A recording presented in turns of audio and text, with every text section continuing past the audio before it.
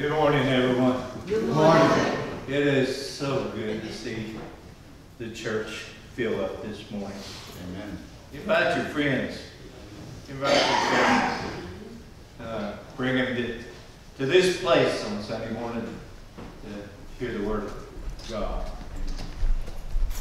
Now, every head will bow, every eye will close.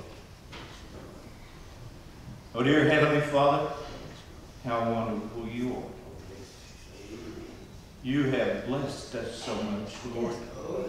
Even though some feel like they have nothing, they have you. Amen. And that is everything.